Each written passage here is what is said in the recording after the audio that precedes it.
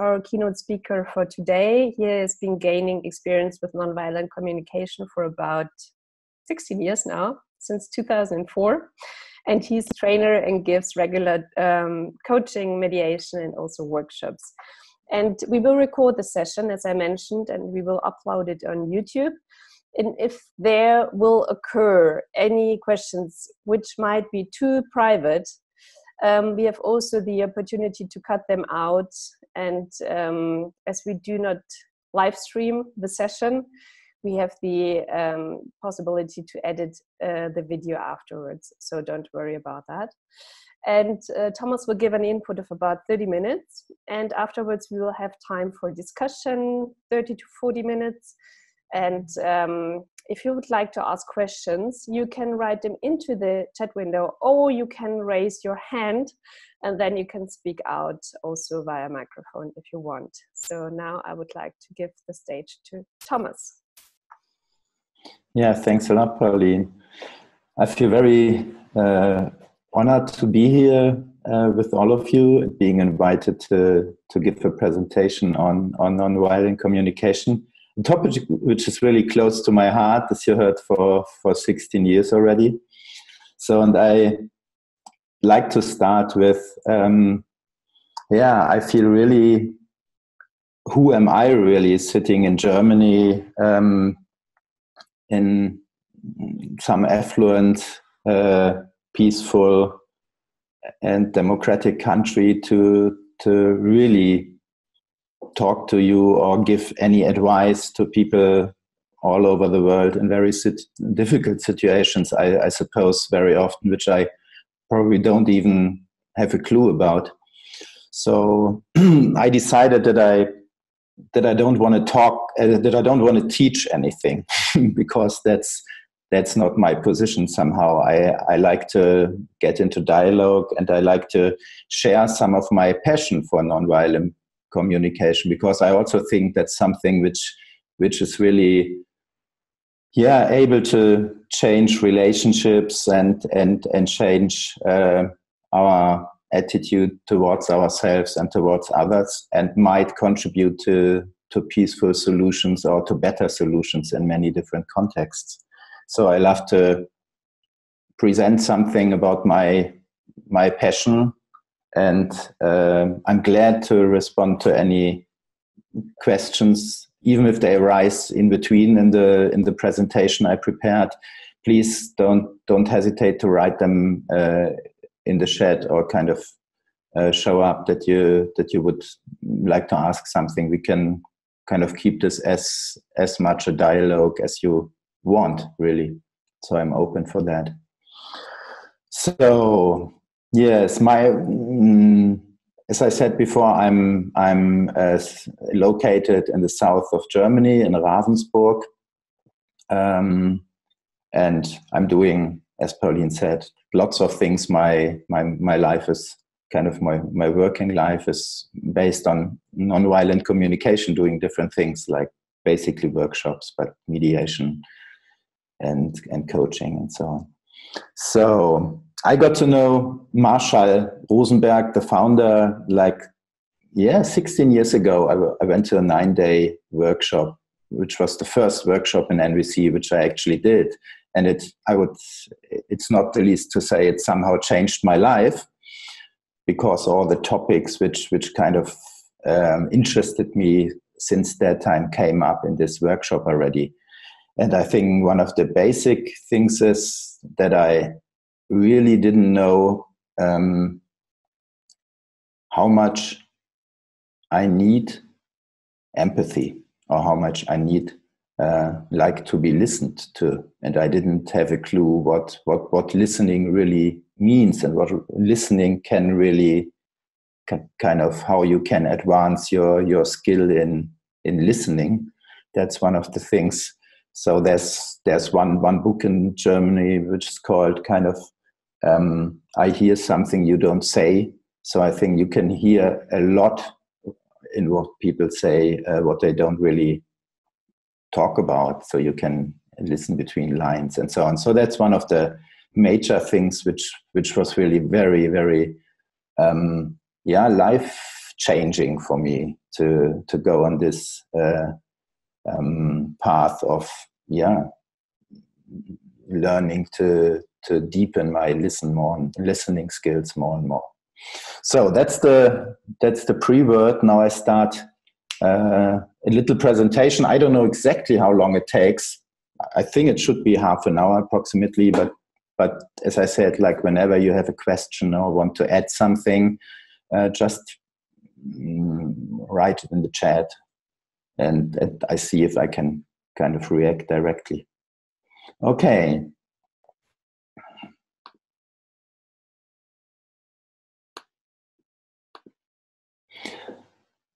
Okay. Okay. Yeah, it's the 6th of February today, nonviolent communication. I mentioned him already, like the founder of NVC, nonviolent communication, is Marshall Rosenberg, who's an American who died 2015.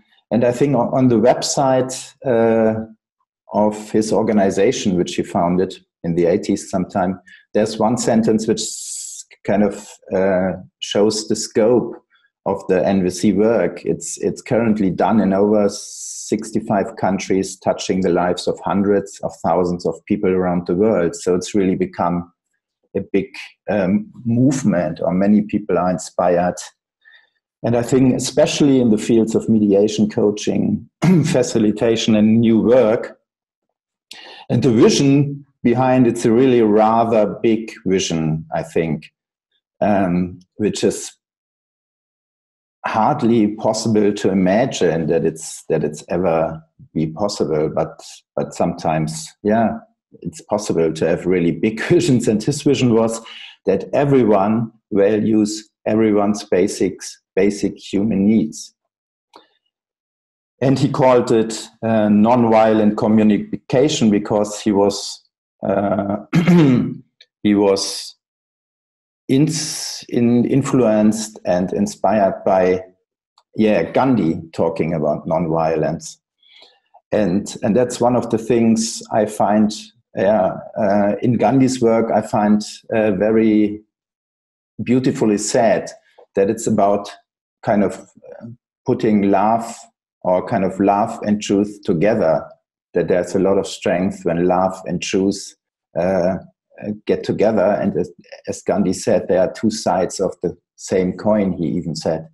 And the second person which inspired Marshall Rosenberg very much was, first of all, just a few keywords for Gandhi, like his 4 principles were truth, nonviolence, welfare of all, and peaceful protest. So I think one gets an idea what kind of nonviolence and nonviolent communication wants to achieve, really. Many of the things are said here already. And the second man who inspired Marshall Rosenberg very much, especially in the 60s, where Rosenberg really started his work, was Martin Luther King with his famous "I Have a Dream." So it's basically something where he dreams, where he wanted to unite people, and at the same time he wanted to do something, and this with non-violent means. And I kind of put down his 6 principles of non-violence, and would just want to mention a few.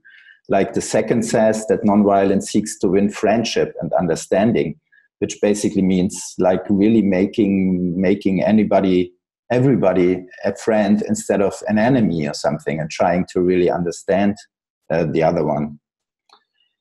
And that non-violence seeks to defeat injustice, not people. We will come back to this later. So it's really talking the truth, but not fighting against people or against other human beings. And I think that's easily said. And I think at the same time, non-violent communication gives some ideas, some things how you can put this into practice, really. And nonviolence, that's the fifth principle, chooses love instead of hate. Okay, that's just a few of them. I will I will put this into some PDF as a presentation so you can have this afterwards. And there are a few famous quotes of Marshall Rosenberg, which I think put very, very pointed, very in a nutshell what he wanted to achieve. And the one sentence he used a lot was connection before correction. So whenever I want to say something that he could do something better or something different, his claim would be that it needs a certain kind of human connection before this is possible. And that has two sides. It's connection to myself first, like that's where self-empathy is needed, and to express myself in a particular way, which creates connection, and which is connection to other human beings through the means of empathy. And he's got a very one of my the second favorite of the quotes, where he says, like, every criticism, judgment, diagnosis, and expression of anger is the tragic expression of an unmet need. Also tragic, he means tragic expression. It's an expression of a need. That's the first thing he says in this, of course. And it's a tragic expression often, because if you kind of express it directly, it's quite often not very well heard, and most of the time people won't really you won't really get what you would like to ask for, because instead of saying what you want, you basically criticize someone, judge someone as, I don't know, enemy, basically as someone who's doing something wrong. So the basic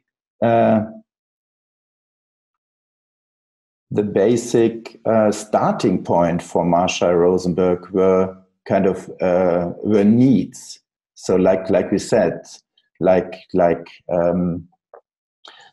they are common human needs.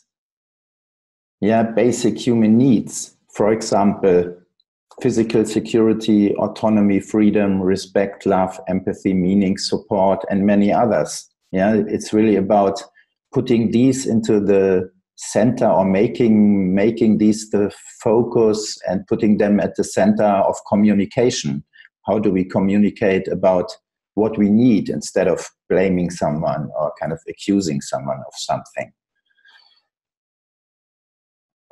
And the claim is that all human beings have the same needs. Yeah, everybody has the same needs, basically. That's what we share as humanity. So and that's his starting point, really, to make this the focus of exchange and dialogue and communication, basically, with myself and with others.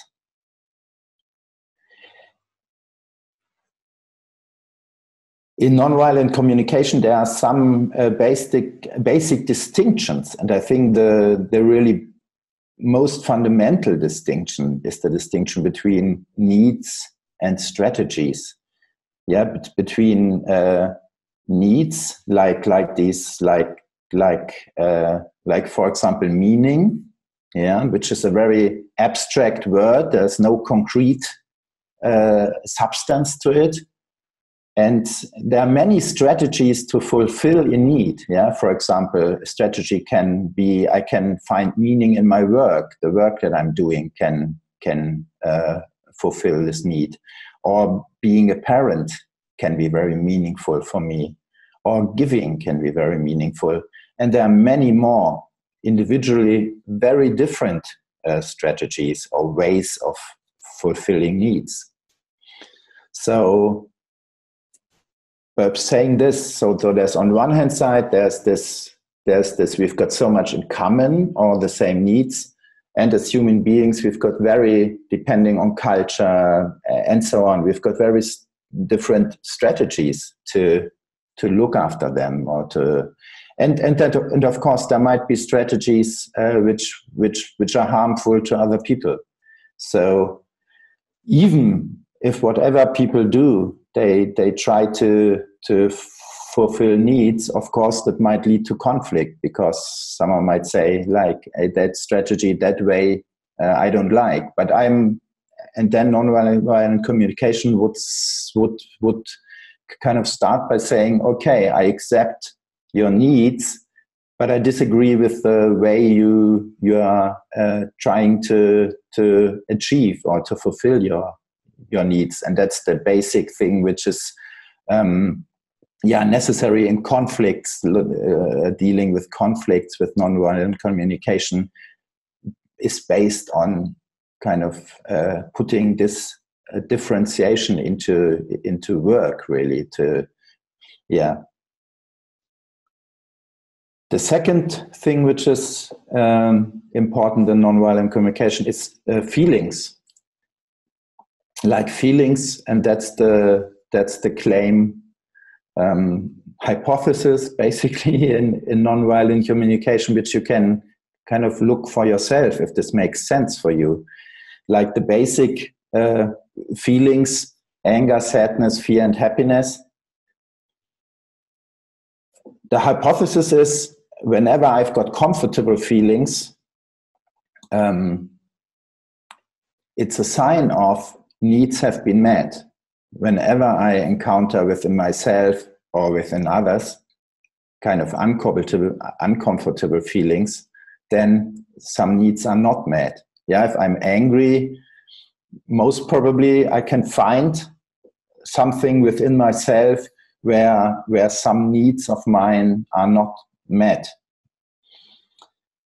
And I called it comfortable and uncomfortable because I don't like the positive and negative feelings, because I think kind of all feelings are the same and valuable and useful as signals, for example.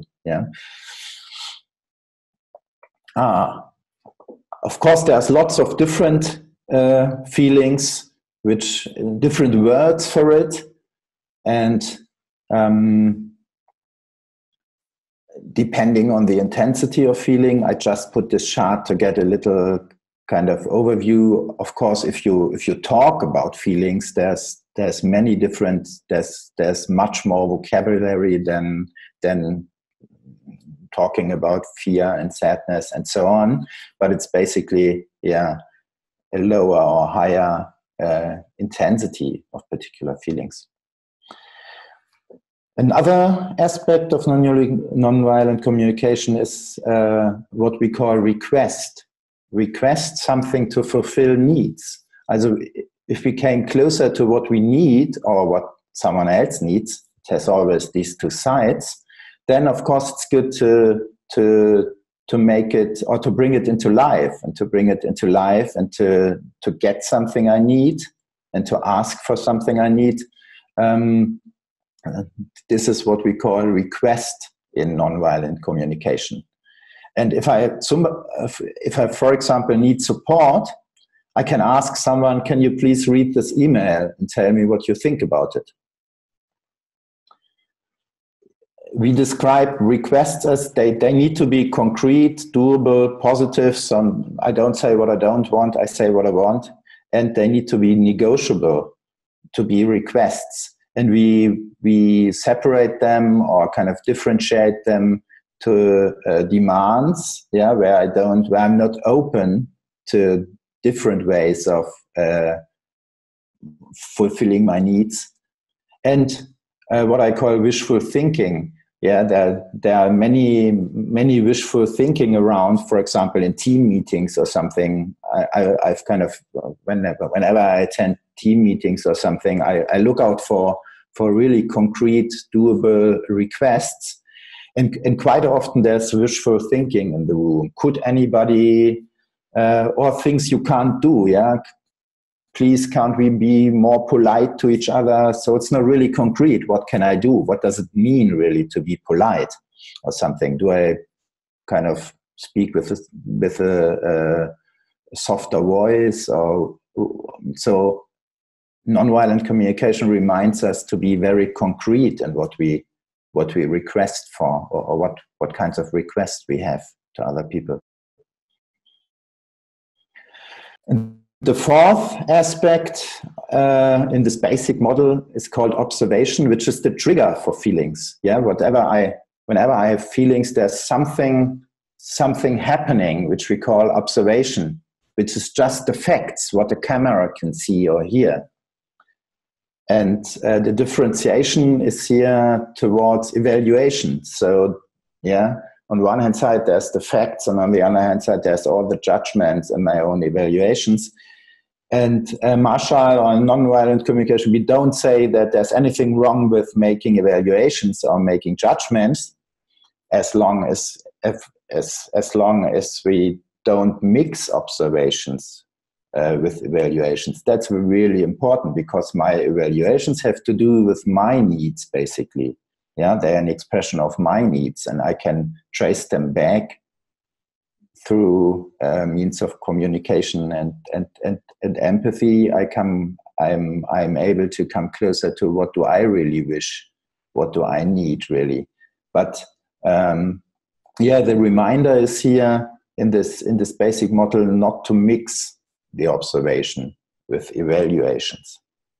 And I think that's pretty common in journalism.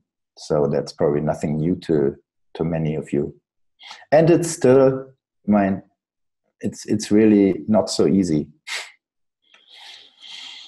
Okay, so that's the basic model already, which is sometimes also called 4 steps, which I don't particularly like, because I think it's not very helpful to actually talk or kind of orient my conversations on 4 steps, unless I really might be in a very critical, conflictual situation, and both conflict partners agree on let's do it with the NVC steps, and we start to kind of get some clarification in the conflict, and then we can really kind of do one step after the other, or kind of mostly, to see where we are. Most of the times we probably start with the feelings, because that's what's on top first, and then we see what actually happened, so the observation, and then we look together, hey, what is really needed.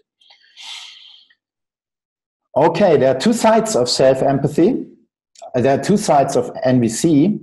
One side is self-empathy, so you can use this model to basically ask yourself, what do I feel in this moment, and what do I wish for, or what do I need in this moment, as the basic focus, what we understand when we talk about self-empathy, really looking at within myself, what is going on within myself, with my body, with my emotions, and what are my needs really, basically. So that's this process of self-empathy, which I find really very helpful for many situations where I starting from sometimes not even understanding myself. Why am I so angry? Why am I reacting like this? And then mostly afterwards, I try it, of course, as quickly in this situation as possible, which is sometimes I succeed, and many times I've got no clue. So I need some reflection afterwards, where I see, hey, what do I feel if I think about this situation? And what was my need really? And perhaps there was a request as well. So that's the side self-empathy. And then there's the side empathy. Yeah, I'm turning to the other. How do you feel? What do you wish for? Do you need this or that? So that's the kind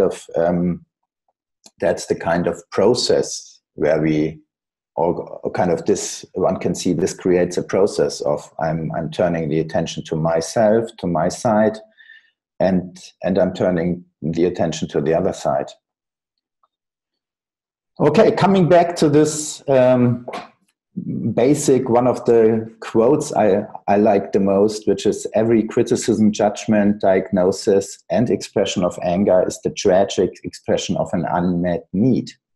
So it kind of shows a little bit the way about the work or the thing, the way nonviolent communication can help us. Gilberto, kind of you mentioned how it's possible to deal with insults, for example, yeah, and I want to go on with a few examples. I want to start with an example of if I criticize or judge myself. For example, I judge or criticize someone as he is a criminal. Yeah.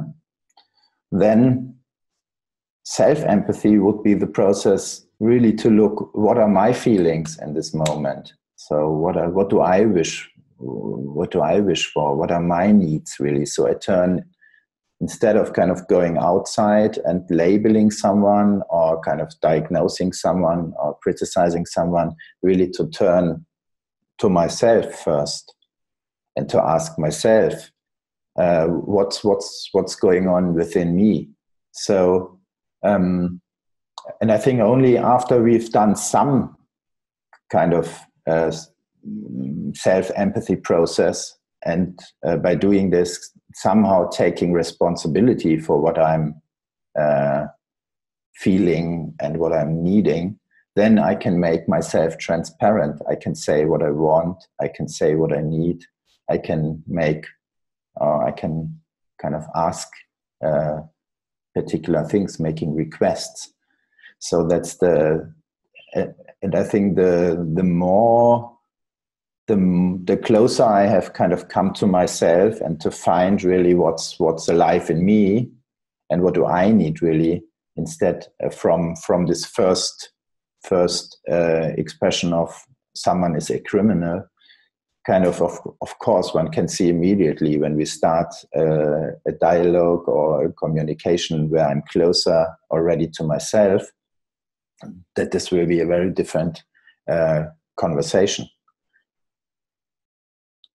Or I hear criticism or judgment, like you said, we get insults or whatever. You hear something, you're called enemy and so on. So, for example, someone says that's just fake news what you're doing. Yeah, how do I react to that? Yeah, how do I react to that? And of course, if I'm able to, I can ask myself, and I can put my attention to the following questions, which are, yeah, what is this human being feeling who's kind of saying this? Yeah, what is this human being wishing for? What's this human being's needs? Yeah, what does this human being need? And perhaps even is there a request within this first statement or criticism? And of course, I can only empathize with another human being when I got enough self-empathy for myself. So perhaps I'm not really able to turn to the other side and then I come back to the first thing, which is like when I criticize, perhaps, because most probably my first reaction will be that I criticize the one who is saying this, who's saying that's just fake news. Someone will come up in my mind.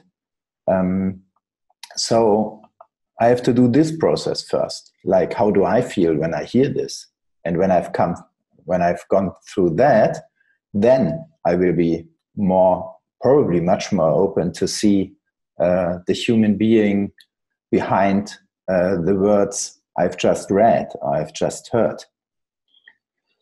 So that's all. Sounds very easy, sounds very helpful. And I know, of course, in many situations that's a real challenge. But at the same time, for me, again, and it's at least a way to get out of particular situations. And if it's not working in a moment, I can come back to someone and kind of clarify things within myself and come back and kind of start a dialogue in you or kind of a conversation in you. Perhaps like some concluding things. What does it mean to live NVC for me? And I think the first thing is for me really like this model as well reminds us to see everybody as human being with equal basic human needs. So whatever people do, whatever people say, there's always a human being in front of me, or kind of has written something or said something which is an expression of basic human needs. And so I'm trying, and my vision and my dream is don't make anybody another. Yeah. So don't, this process of othering, making, and then of course this can mean I make someone else an enemy or something. So that's one of the, I think, most important processes within nonviolent communication is really to transform any kind of enemy images I have, to really get back to this dialogue and to this relationship where it's about human beings meeting, accepting that they have basically more in common. Yeah, more in common in the sense of we both have the same basic human needs. And I like especially the work, for example, of William Ury, who's a very renowned international mediator, has written a very famous book called Getting to Yes, where he says, and that's for me a different way of kind of framing what we intend to achieve with nonviolent communication. He says, like, it's all about being soft on the people and hard on the problem. I think it's a different way of saying, like Gandhi said, like putting together love and truth. Yeah, truth. Problems need kind of hard facts and truth. And to really get in contact, or to really go forward or find solution, we often need this quality of being soft on the people. Yeah. And the second thing, and that's an expression which William Ury phrased, yeah, the third side. I think in conflict situations, taking the third side is very important, which means so like I can see where whatever conflict situation there is, I can see the human beings on both sides, human beings with their pain, with their feelings, with their needs, so that I don't reinforce any polarizations and become basically, by doing this, more part of the problem as kind of part of any solution.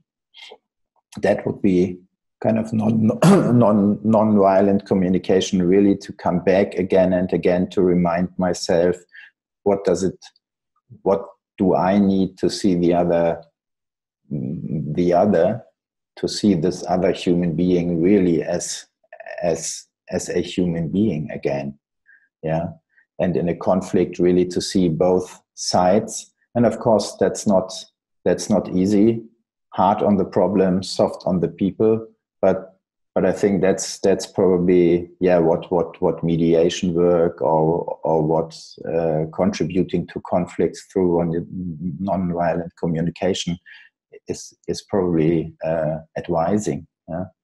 And I want to stop by saying, of course, all of this, what I said, like really applying non-violent communication, and also these principles, how to live NVC, really, it's of course not always easy. And I think it's in many situations, it's anything else than easy. And it needs a lot of support, needs a lot of empathy from myself, needs a lot of support from other people who listen to me in a particular way, yeah, who listen in a particular way, meaning really to help me to come closer to my needs, to what I need behind what I'm just expressing. Yeah, so that's it for the start.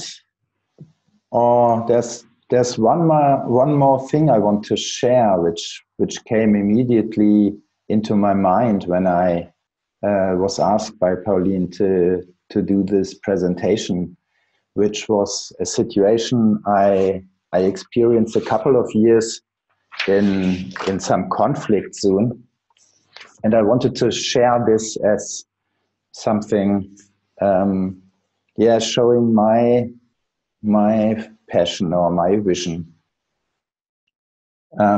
As I said, a few years ago, I was in a conflict zone, and one of the days I was there, 4 people died close to where I just have been. I came back, I kind of passed this place, and then I came back, and I've seen that there were kind of lots of policemen and a lot of trouble. And I heard afterwards that 4 people were killed in some confrontation in this place.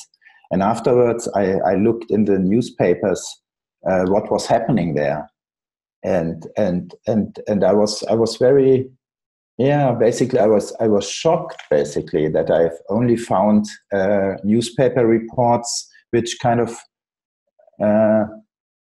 either they were talking about one woman who was stabbed, or they talked about 3 men who were 3 men who died. So there was no news report saying that there were 4 people were killed, and the one report just named or just put the name, or I could just find the name of the woman, and the other people, the other human beings, they didn't appear. They were just called terrorists. And in the other news reports, they were called freedom fighters. Yeah. So and I was really sad to see that there was no one kind of reporting on this as kind of it's about 4 human beings having died on this day, so that every news was only taking one side and basically judging the other or kind of making the other the enemy. And when I experienced that, kind of I came close to my vision and to my desire really to contribute to a different way of dealing with each other and also telling stories and narratives about conflicts. Okay, that's my personal finish up for this presentation. And I feel it's very difficult for me a little bit just now, like sitting in front of my presentation, not seeing anybody of you and how it kind of affects you and what's kind of what are your reactions, or what do you think about it? What's helpful? So I tried to get some more into a kind of dialogue or question mode or something. And first of all, thanks for your attention. And I stop the presentation now and give it back to Pauline first. Yeah, super. Thank you very much. Great. Thank you. There were no questions so far who occurred in the chat window, but I hope that they will in the next few minutes. I prepared some questions so we can go ahead with them. First of all, I would like to know, what do you mean by the third perspective? Yeah, third side, he calls it. Yeah. Like if there are 2 parties having a conflict, that there's someone not being part of the conflict, like a bird, kind of looking like from a third perspective, and kind of seeing both sides as human beings. And of course, I thought about it. I mean, there are conflicts where it's really difficult not to take sides. And how do you do it? But I think it's basically by being hard on the problem and staying soft on the people. I think that's what helps me, even if I'm very clear about what I like and what I don't like, and kind of naming and telling the truth, being soft on the people, not making the enemy, not making the other the enemy. I think that's the basic idea of nonviolence. Mm-hmm. So Gilberto is asking, how do you deal with someone who doesn't want to listen to what you have to say, and keeping insulting or attacking, and how to grab the attention, how to make someone listening? Tough question. That's a difficult question, yeah. Yeah, and that's where I'm kind of start by going back to my start of saying, who am I to tell you what to do? Because I can imagine that this is really challenging and difficult situations to be confronted with someone insulting you again and again and again. So first of all, my take would be, hey, I can empathize with how difficult the situation might be to be on the side of kind of listening to or kind of hearing this. And of course, it's a little bit difficult to do here live, but that's something I would love to do, to hear a little bit more. How do you, Tamara, really feel by experiencing this? Yeah. But the second thing for me is my experience also in difficult situations. If I succeed in kind of being more with empathy with other people, trying to understand them, and as I said, it needs that I got some empathy for myself first, so that I'm kind of, what triggers me has to be a little bit more quiet. But if I really succeed in kind of being more understanding or open without saying I accept what someone's doing, empathy doesn't mean that I accept a particular behavior, but empathy means that I at least have this attitude of, I want to understand what kind of needs you try to fulfill in this moment by insulting me, by not talking to me, really. Yeah. So it's perhaps some kind of it's perhaps some kind of expression of kind of saving myself or kind of protecting myself and so on. So, but that's my experience. Whenever I'm successful in kind of bringing some empathy to the other person, it changes the whole relationship. And to make it concrete, for example, when someone is attacking Lupa, which is an agency in Brazil, they're doing fact-checking, and someone is, saying again and again, you are doing fake news, for example. Yeah. As they do have a president who is also saying the traditional legacy media outlets are doing fake news. So perhaps they do have a story, for example, they published a story, and there are people who are attacking Lupa regularly and say, you are doing fake news. So how can Gilberto concretely react? Is it like, I do understand that you are angry, and what? Or what can be a possible reaction to that? Because, like being attacked is not really pleasant for anyone, but we can, there's the strategy of ignoring it, what is like the worst strategy probably, and you can fight back. And there would be the third option would be more connected to nonviolent communication, to show empathy and to show up with, I do understand that you're angry, or that this is something that you was I don't know, wondering about, or that you do see in another way or something. But how could Gilberto react if he would do, for example, NVC at that special point? Yeah, that's a really hard question, isn't it? I mean, what I see is not immediately helpful in this moment, actually, because I think what is needed is is really a good support system for everybody who is experiencing this. If you experience these insults all the time and every day, you need a really good support network to kind of see what you need first. Mm-hmm. Because of course I can say, hey, I'm cool. I've had this 40 times.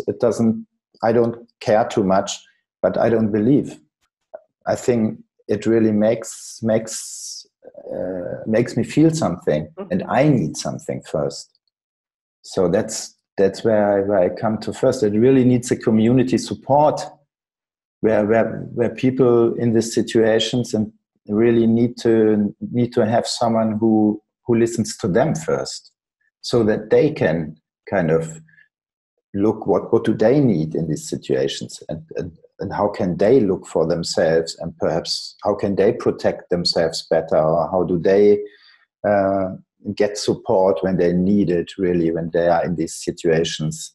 So in this special case, I do know that he is exchanging, his experiences with other media startups in Brazil, as they do have some kind of association of innovative projects and initiatives. But for example, if there's someone who is attacking Lupa regularly, he asks him or her, what are your needs, or what is the right reaction to that? Yeah, that's what I say. I'm not a friend of kind of using particular phrases or kind of something because it needs to be connected to where you are. Mm-hmm. Okay. And I think it's not something I mean, sometimes I succeed in kind of saying, okay, how can I really kind of switch my attention from how is it for me to how might it be for the other side, and really kind of somehow react from that side. It sometimes might be possible, but of course, first of all, I need to be somehow connected to what do I need to be really open to only really be willing to understand the other side. Mm-hmm. As long as I've got the feeling I'm not heard, I'm not understood, I'm not really well connected to myself, I won't be able to connect to the other one. Okay. So that's just, and then I think it's the best thing I can do is to say stop. I can't answer, I can't react. And I know that's not very helpful, because sometimes it needs some kind of answer in these situations. But that's the only thing which I see, really, to look for myself better and to see what all these difficult situations really mean for me, to be more and more, and the more I do this, the more perhaps I can see the other side as just human beings and not as the attackers or something, or the people who are insulting me. But I can see, I'm open to see more what is there. Okay. There's another question by Tamara, who works for Arish, which is an organization based in Amman in Jordan. And she is asking, I'm wondering if you can talk about internal obstacles for achieving empathy and tips to deal with that, especially when the trend is, as you said, to make the other seem like the enemy. So what could be strategies or tips for achieving empathy within the organization? What do you exactly mean by internal obstacles, Tamara? Challenges, I guess. For achieving empathy. When there are current problems within the organization, like conflicts, problems, challenges, so that there are some kind of, different positions, and there are there's one side, there's the other side, and don't see each other as enemies, but to find a way that is like maximum empathetical. Yeah, I mean that's where this third side gets so important. I mean, there are so many conflicts where the two people in the conflict, they are not open to for each other at all. And if there's no kind of third side or some kind of consciousness who's able to support and to hear both sides. So someone to kind of get to this point, it needs someone who's able to listen to the other. As long as if there's nobody able to listen or not willing to, I mean, I'm quite often, people might be in situations and I'm in a situation where I'm not really willing to listen to the other side. So in this situation, it needs some support from the outside who's saying, okay, what's going on for you? What's going on for you? So perhaps you can say something about the external and internal ears. You know, this theory by Rosenberg, what I found really interesting. Yeah. Like you said, like what I was calling kind of self-empathy, really, and Marshall like uses sometimes the animal of the giraffe as the animal for the non-violent communication, which has ears. Like, and of course you can turn these ears outside towards other people, what I called empathy, and to the inside, like self-empathy. I can listen to myself and my thoughts, translate them into my needs, perhaps. So and that's very important to see. And sometimes we say in nonviolent communication, hey, I can't hold these ears to the outside. I mean, they are gone. I'm not open to listen to someone else outside. And of course, when I'm in a culture of, like you say, and you said, to make the other seem like the enemy, yeah, that's happening so often. And of course, when I'm in a culture and in a group where this is kind of what do we, that's the way we talk with each other, we reinforce this. And as long as there's nobody kind of trying to listen in a different way and kind of asking, hey, what do we do? Yeah, do we see the others as still as human beings, or do we see them as enemies? Then we've got a job to do. Yeah. And it's really difficult, I can imagine, in particular situations, not to see the others who are doing harm or who are doing something which I really don't like, which is really cruel, which is really doing a lot of different harm. Really to see the people as human beings is very, very challenging and needs a lot of support from people who are able to do this, to hold some kind of space for us and take this third side somehow. And to make it concrete, for example, if there occurs a problem at a reach, for example, the first step would be to sit together all together and to ask the people, what are your needs? Or what would you suggest? to make this process really like what is happening. What is your feelings, that the feelings get space as well. Because if there's a lot of anger and all, like Marshall, like this phase in this process, which he called like the other animal for the non-violent, for the not non-violent communication, he used the jackal. Jackal and giraffe are his two symbol animals. And then he was talking, sometimes it's good really to enjoy the jackal show, to know, hey, I've got so many judgmental words and expressions for the other side just now, and how important it is to hear this. Actually, yesterday I went to a meeting in Ravensburg with people kind of interested in NVC, and there was one professor who really had a really difficult situation the night before.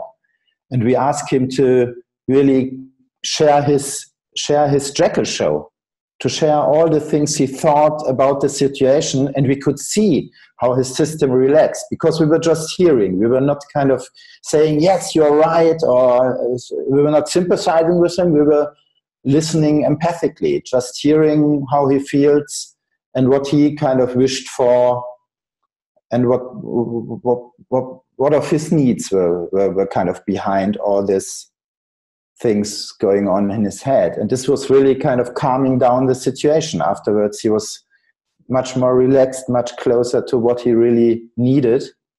And I think that's the kind of setting, and that's the kind of listening to each other, which is very helpful.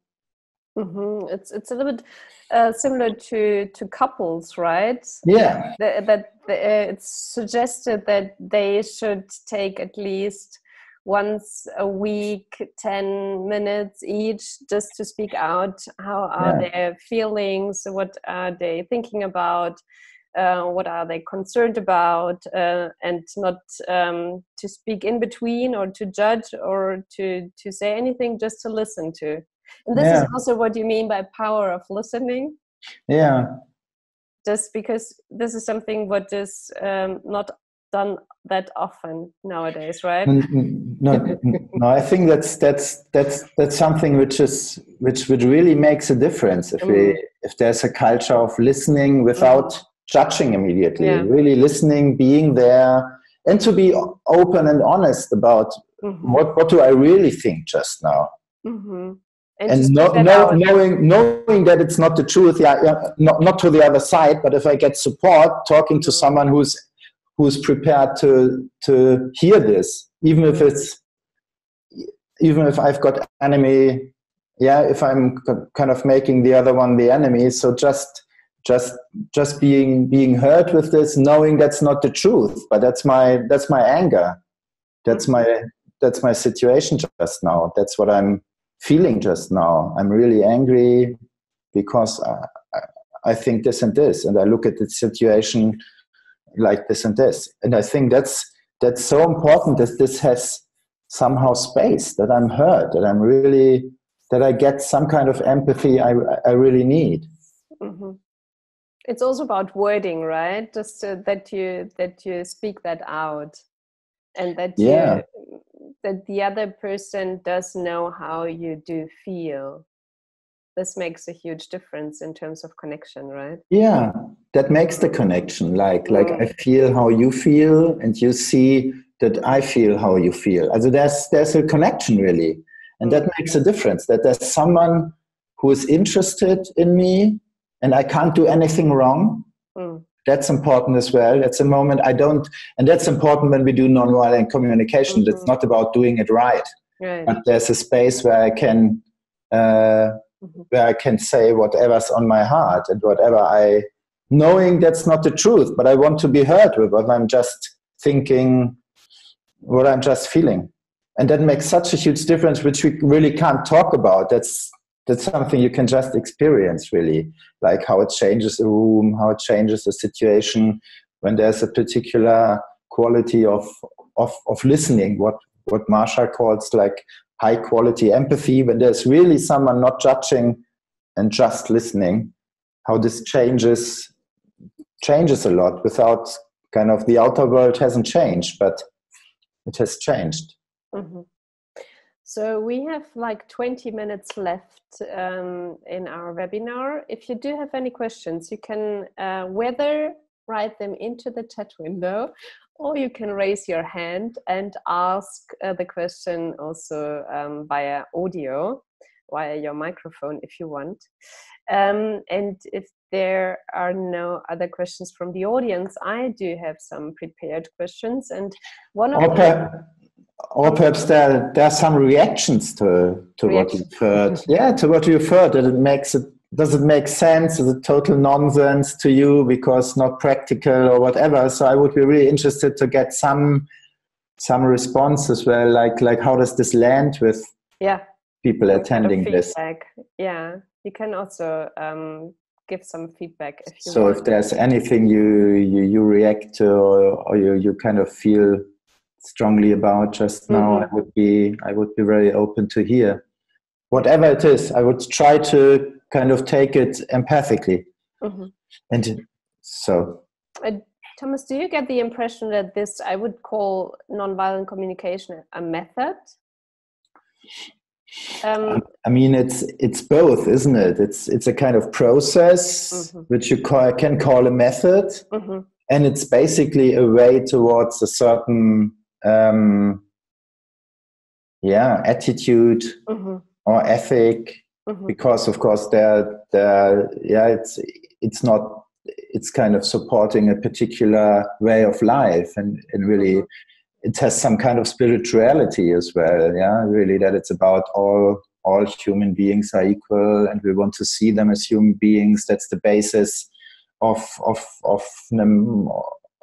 many spiritual or religious thought as well. So it has this aspect as well, where it's about how do we come together, how do we see each other as human beings. And if we call it a method, do you get the impression that it is getting more and more popular or relevant, considering all the discussion about fake news and manipulation of public opinion?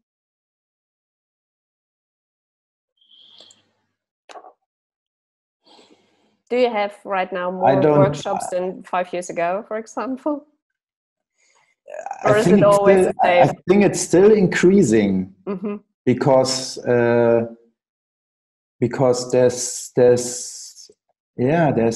more tension,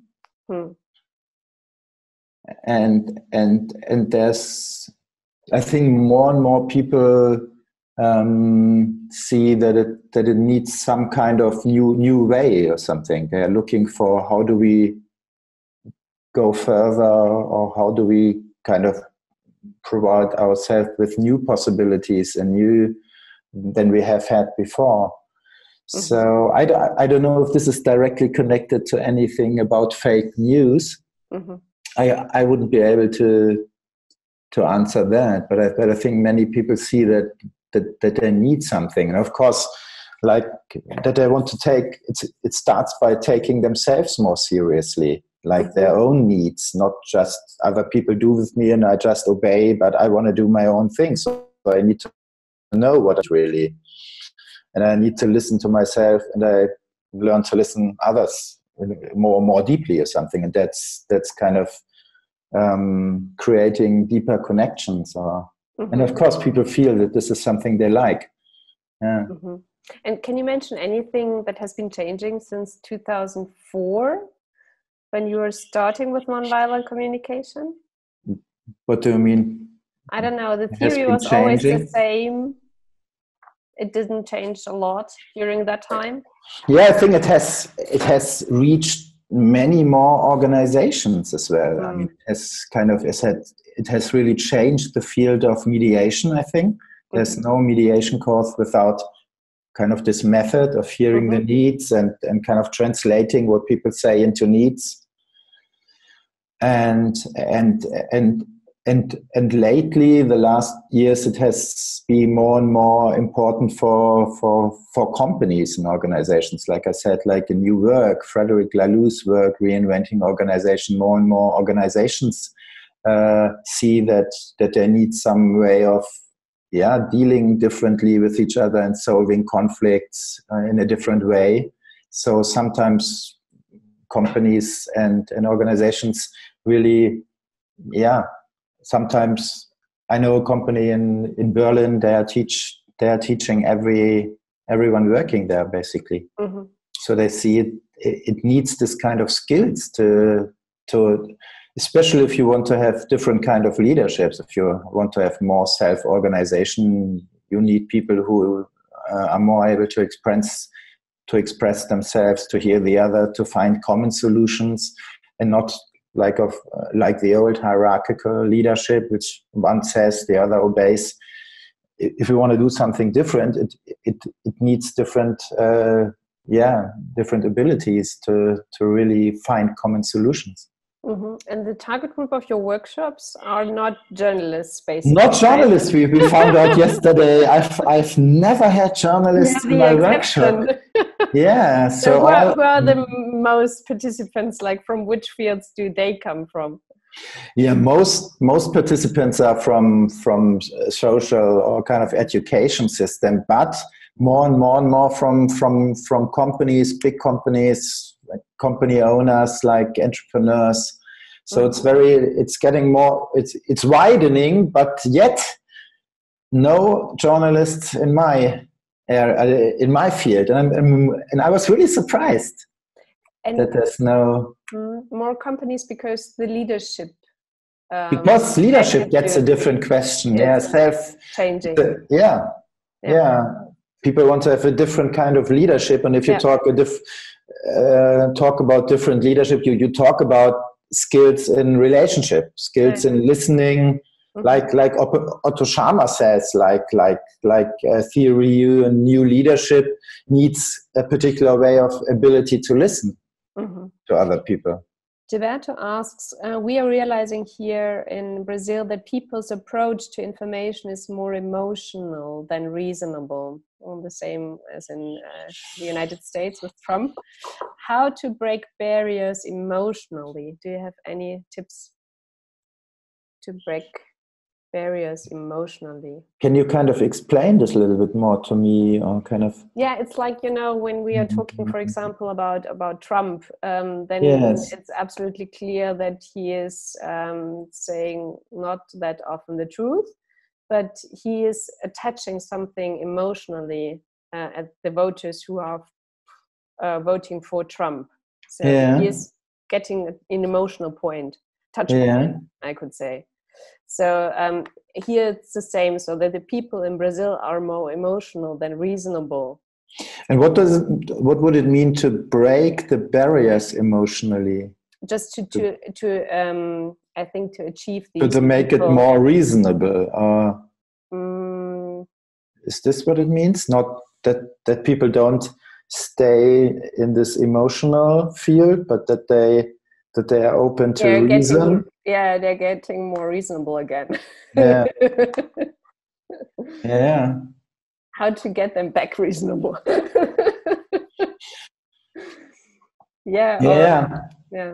think it's by how to send the message in an emotional way. Yeah. Okay, this is something different. Okay. Yeah. I mean, that's where nonviolent communication might provide something, because there is this aspect of observation and facts and rationality, but of course there's also the aspect of needs. If we talk about, if this fact is so and so, to say what consequences it has for people really, and for what they need, to make them visible as human beings with needs and feelings, and to, apart from the rational argument, or apart from the observations or evaluations on that, just to make more visible this part of needs and what people need and how we can contribute as well. Yeah, that's the question. For example, can you make an example? Yeah.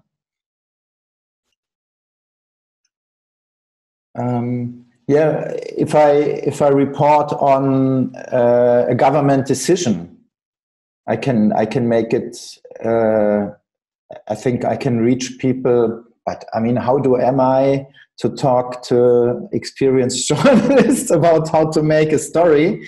But of course, I mean, I feel. I mean, it's this basic thing which I like in nonviolent communication, that we get more open when we are able to see people with human needs. If someone says, like, I need something and I need support and I need protection because I'm really in danger, and this is angry, and this is presented, then, I mean, it opens people's hearts, doesn't it? I mean, if this is seen, if this is shown.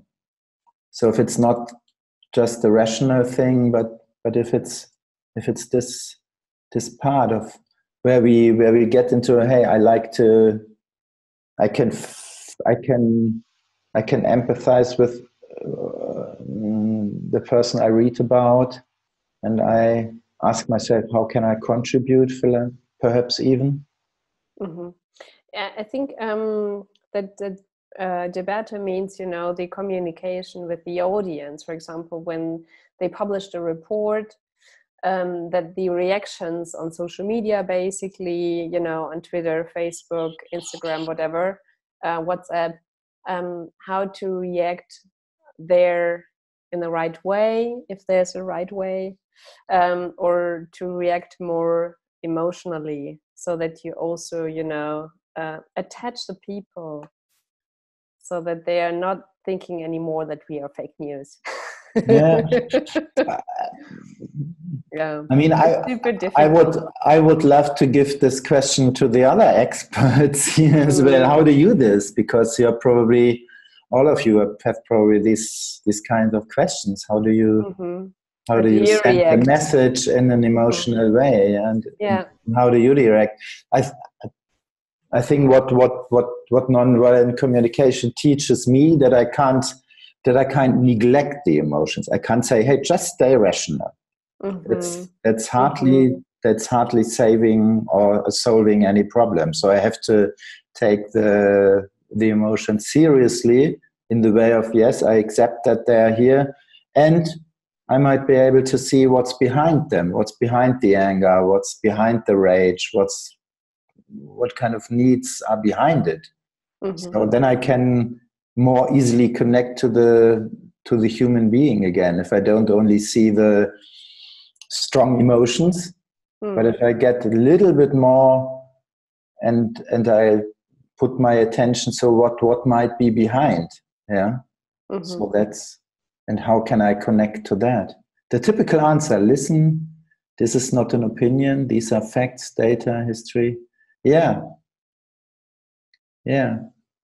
It's not working. I can understand that, because that's just addressing the rational part, and kind of tries to stay there, and it's not a dialogue. It's not listening to the other side, really. If I just say that's how it is, I don't fully hear the other side, and I don't respond to this emotional part or something.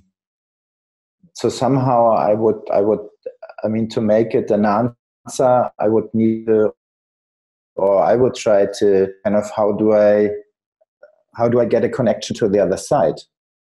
And that's not by just claiming that's not an opinion, that's facts. That might be true, but it's not very helpful, because it's not the start of a conversation, really, of a dialogue. I think that's sometimes the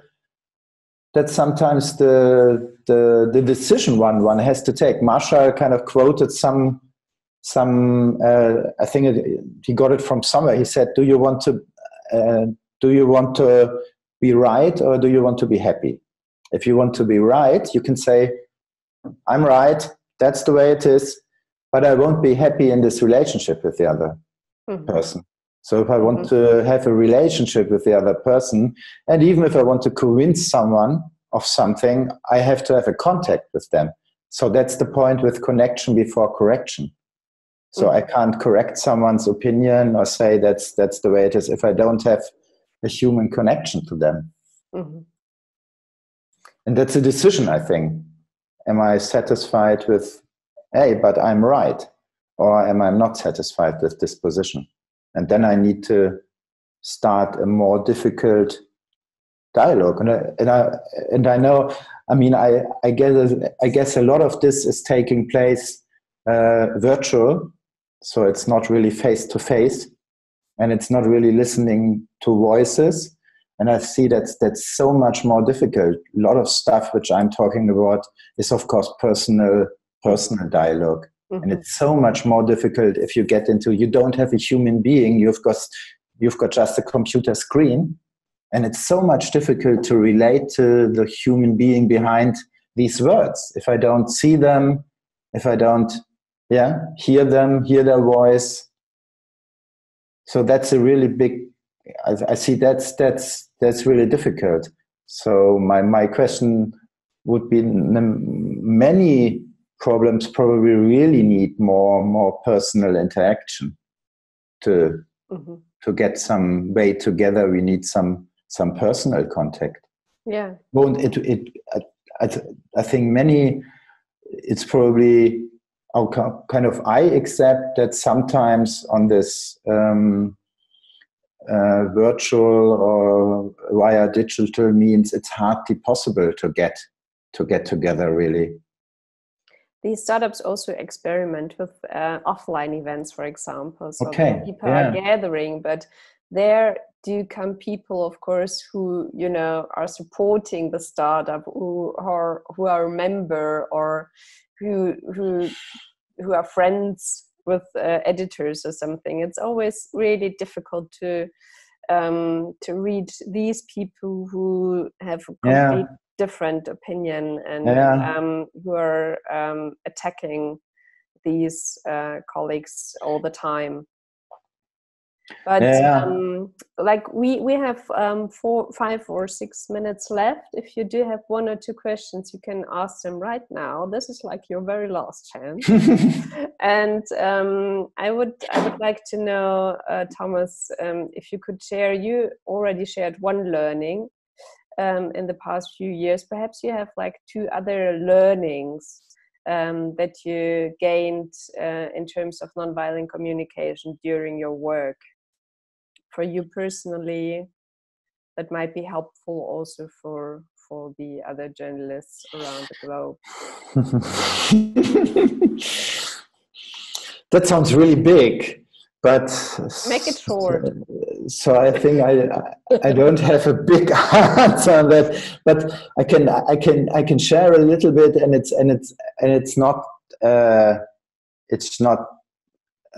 directly kind of NVC or not nonviolent communication, but it's kind of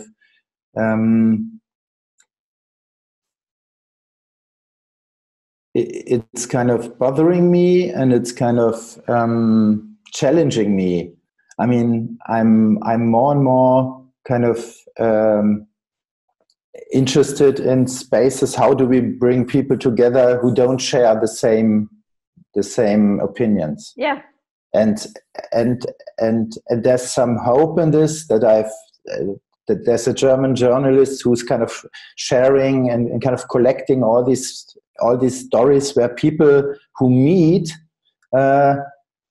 come over their prejudices. So when people meet, and there was this thing in Germany, like people very different talking to each other and meeting, finding out that they are not as different as they thought. Okay, so we're talking about the project of Zeit Online. Yeah, Zeit Online, Deutschland spricht, German speaks, and Bastian Bertner kind of collecting all these stories. And I think it's so important, if there's really kind of, if there's conflict or different sides, that there's some way of bringing people together. And meeting bothering me means, then I thought, I mean, in my life, in my work, how do I meet really different people, and where do I meet them? And where do I really talk to them? Where do I talk to these? Here in Germany, we've got this new neo-fascist party, AfD. I've never talked to someone. Mm-hmm. So I've got so many prejudices about them, but I've never encountered one. So I've never had a meeting, a personal meeting, talking, hearing, listening. And my sense is how important it is to create somehow spaces where people who kind of have these differences, where they really get in contact with each other. This is somehow that's really the only chance I see, like, to overcome all these differences. If we really get in contact, see each other, hear each other, in a particular framing, it needs to be secure. It needs to be, both people need to be willing to do this.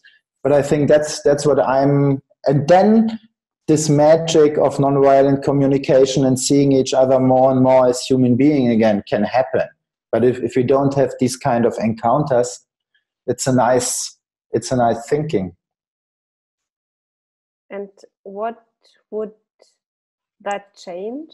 If you would meet someone, for example, from AfD, what would that change for you? How can that help you out in your life, or what for? What for? Yeah. Why should we I meet think people who are completely in another political direction than we are? I think I close with one of the things this journalist has written. I mean, he's had contacts with neo-fascists, and he said he's kind of got to know them a little bit, talked to them, and they said afterwards they were almost changing their mind, and they decided not to meet people outside their bubble again, because they know that's threatening for them. They can't sustain their own opinion if they know, hey, the other ones, they are not the enemies, they are not the bad guys. But the moment people are isolated and there's no connection to other people outside their bubble or something, all things can happen. That's what I see somehow. So I can get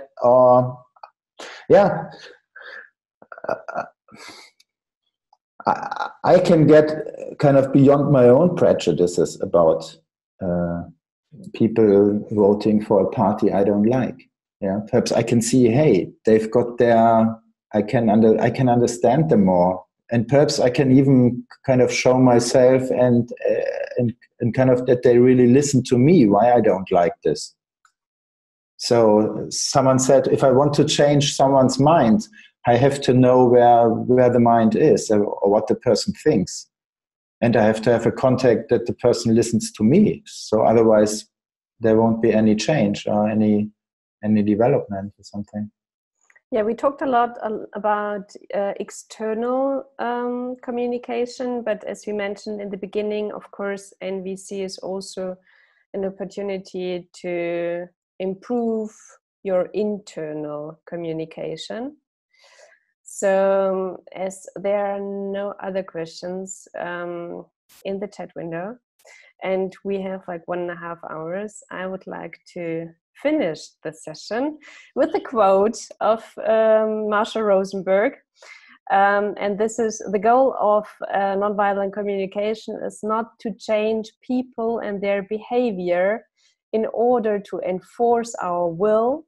It is about building relationships that are based on honesty and empathy, so that the needs of everyone are ultimately met. So yeah, I hope that you got an idea about this, I think, really interesting method for internal and external ways. And I would like to thank very much our keynote speaker, Thomas Stelling, for your time and for your interesting insights. And also, of course, thank you to the participants for your questions and the lively discussion. I hope you enjoyed our 4th webinar organized by DW Akademie, and there will be 2 more webinars in March and also in April, one about working remotely and the other about building a relationship to Facebook. And I really hope to see you soon next time, and take care and goodbye. Yeah, thank you very much for being here and listening and sharing, whoever shared something. Thank you. All the best. Thank you. Bye-bye.